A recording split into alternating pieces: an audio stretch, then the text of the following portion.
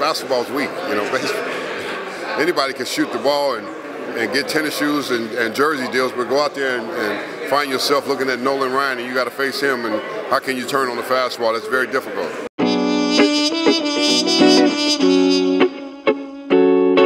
Well, baseball was booming. Baseball was booming in the early 80s. You had players coming through farm systems. You had players coming up, playing at the major league level for all teams. Great players like Sheffield, Ricky Henderson, Winfield, Dawson. We're all here today, but you had many more. Junior, you had Eric Davis. You don't go get a hot dog when Ricky Henderson is hitting.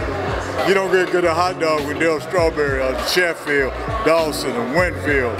You get 3 hot dogs when Manuel hitting, and they know everything's gonna be all right. But yet and still, they brought a special flair that was carried from the Hank Aarons, the Willie Mays, and those types of guys that kept our game to where people like Michael Jordan wanted to play.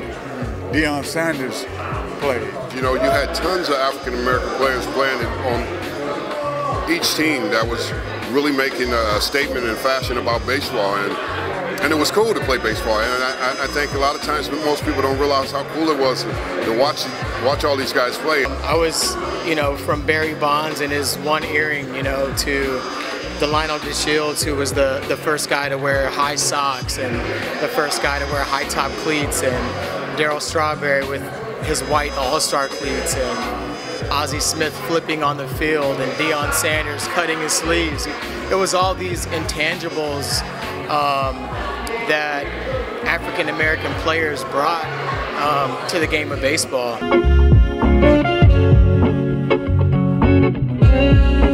The game got to be a lost commodity, especially in the urban cities, and that's something we're trying to restore. Major League Baseball is really taking on drastic measures to rebuild, recreate playing facilities, environments conducive for the kids, and that's just a start. I think getting them back out to ball games, getting the leaders in the communities more inclined to go out and teach these kids the game.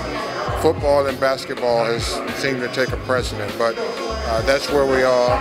That's it's where we're trying to get. It's still probably a ways off, but we're definitely working in a positive direction. We need to do more. Baseball need to do more. I know they talk about it, but you know, they need to do more. They need to build academies in America and let kids learn to play in the academies and let kids learn to grow in the inner cities and from all areas that they can come and play together and learn the game of baseball. And we need to bring attraction of what baseball is all about. Well, you know, we had a lot of African Americans playing when I came in. It was close to 40%, 30%, something like that. And just the fact that it's going down is a contribute to travel ball, because it eliminates kids from playing in their little league. You know, I see a lot of time where kids will go play in a travel ball game opposed to his little league game.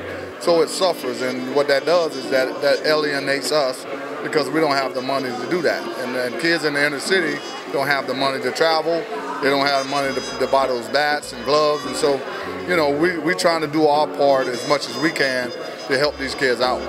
It's getting better and it's getting stronger. The RBI program reached a certain level, but I think we've got to figure out a way to take it to another level, because we don't want all African American kids just playing basketball and football. They need to really reach out baseball, because athletic gifted, fast, speed, and coordination, baseball is a longevity situation. There's a number of reasons. Well, and one of the reasons is the pay for play. And I'm not getting on the people that have those resources to do that, but they're kind of cherry picking the best players and scholarshiping them, where there are some players that are not quite developed that become Hall of Famers that don't get an opportunity to play and play other sports. So if we could do anything to help create an interest that, you know, baseball is cool and it's less expensive and there's longevity.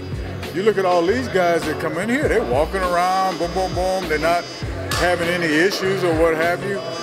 But our social economic platform right now with our community is that we have 70% single-family homes. So pay for play not going to work for us. I think baseball, MLB has to come together with some of the former great players, not just players, you know, that played at this level, but some of the former great baseball players that played at this level and that understands baseball and that can bring young people to feel good about playing the game of baseball. I think they don't feel good. And if you show them some histories of your highlights, then they'll see these guys are cool, these guys were real, you know.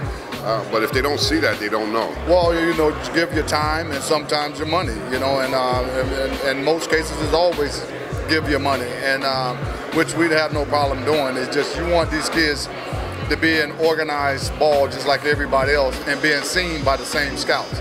And that's the key to it all, you know, not just getting out playing, but giving them opportunity to make it, and these same scouts get to see them as well. There's a number of issues that we're wrestling, and we're just trying to cross things off the board that we come up with, like we came up with the diversity committee, just trying to check things off and say, hey, let's see if we can get it back. And hopefully this is a way that we can do that.